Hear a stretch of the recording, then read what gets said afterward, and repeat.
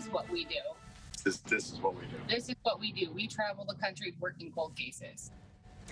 The body of a missing woman has been found after days of searching in a special dive team. The family of Abby Brandenburg has some closure. Good evening, I'm Karina Rubio. Jennifer has the night off. Brandenburg had been missing for several days. She was last seen driving over Lake Vermilion. We brought you the breaking news last night that her car had been pulled from the lake.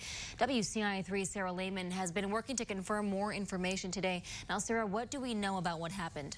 Yeah, Karina, like you said, Brandenburg's car was pulled from the lake late last night. Police tell us a woman was found dead inside the car. The Vermilion County coroner has confirmed that is the body of Abby Brandenburg. Her family and friends have been searching for her since she went missing May 5th. Her fiance, Christian Cunningham, has been leading searches around Lake Vermilion, even using drones to look for her or her car.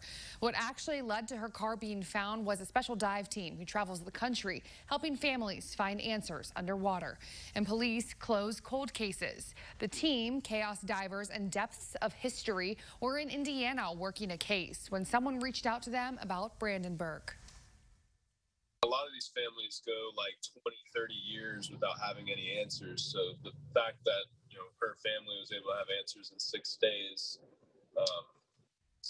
it's amazing that we were able to come and provide these answers.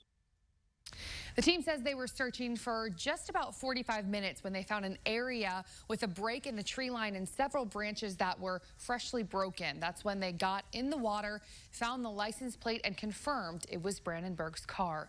The Vermilion County coroner says no foul play is suspected in this case, but the coroner's office and police continue to investigate and will, of course, keep you updated on air and online at WCIA.com. Back to you. All right, Sarah, thank you.